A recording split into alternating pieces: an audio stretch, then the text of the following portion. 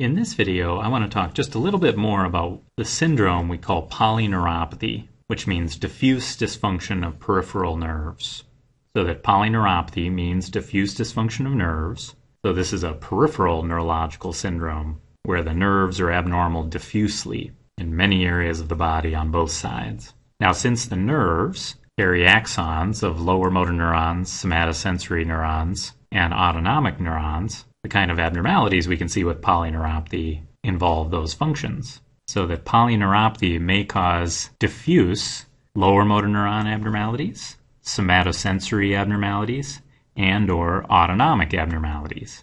Now, disorders that cause polyneuropathy may affect the nerves in some different ways. They may affect the myelin more than the axons, or they may affect the axons more than the myelin, or they may affect both. And we often divide up polyneuropathies into whether they're mainly demyelinating, affecting the myelin, or mainly causing axonal loss, affecting the axons. So these are those terms, demyelination or axonal loss, and we can see that a polyneuropathy is mainly one, mainly the other, or a mix of both. So if we say a polyneuropathy is mainly axonal or involving axonal loss, we mean that the actual axons of the peripheral nerves are being injured. Whereas if we describe a polyneuropathy as primarily demyelinating or causing demyelination, then what we mean is that the myelin, and of course I'm drawing this huge and it's really microscopic, you can't see it like this, but these little areas of myelin forming the myelin sheath on the axons of nerves in the peripheral nervous system are the main thing that are being affected by the disease that's causing the polyneuropathy. Now, whether a polyneuropathy is primarily demyelinating or primarily causing axonal loss, we can still see the same functional abnormalities because with both ways, information is not able to travel through nerves of the peripheral nervous system, and that may affect the functions of the lower motor neuron axons, the somatosensory axons, the autonomic axons, or all of them together. The most common polyneuropathy syndromes tend to start with somatosensory abnormalities of the bilateral distal limbs, and it's usually of the longest nerves first. So usually they start with somatosensory abnormalities like numbness down here in the toes and then up farther into the feet. And then as polyneuropathy progresses, that tends to move more proximally, more toward the center of the body, affecting nerves that are not as long as the first ones that seem to be the most vulnerable. And so the abnormalities may crawl its way up both legs, and then when it gets to about the knees, often the hands start to become involved as well at that point. And this is a diffuse process, so we usually see similar involvement on both sides. It may not be exactly symmetric, but it's usually pretty similar on both sides. And then also usually with progression, we start to see the other abnormalities, like lower motor neuron abnormalities, in addition to the somatosensory abnormalities. And these lower motor neuron abnormalities may involve weakness or other abnormalities like loss of the muscle stretch reflexes, which is particularly common with polyneuropathy and often out of proportion to the other abnormalities.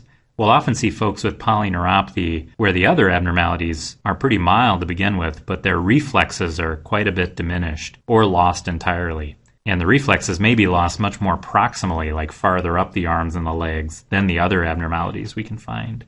And we can also see autonomic abnormalities, too, of these areas. But these can be a little difficult to appreciate on examination. And where we often really hear about the autonomic abnormalities is the patients telling us they're having certain symptoms, such as getting lightheaded when they stand up. Because one of the things the autonomic nerves do is to tell all the blood vessels to constrict when you're standing up so that your blood pressure doesn't fall. And if that doesn't happen properly, you don't get enough blood flow up to the brain, and we get a constellation of symptoms, the main one often being lightheadedness. And of course, if that gets bad enough, a person can pass out. Now, polyneuropathy can be caused by many types of pathology, many types of disorders, including genetic, idiopathic, autoimmune, metabolic, nutritional, and toxic disorders. Let me just mention a couple of examples of these types of disorders that may cause polyneuropathy.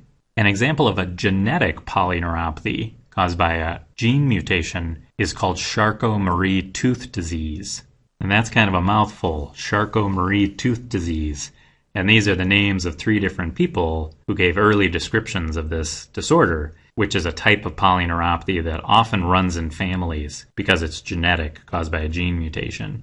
And there are several different types of gene mutations that may cause this Charcot-Marie tooth disease, and some of these primarily cause demyelination, while others of these primarily cause axonal loss.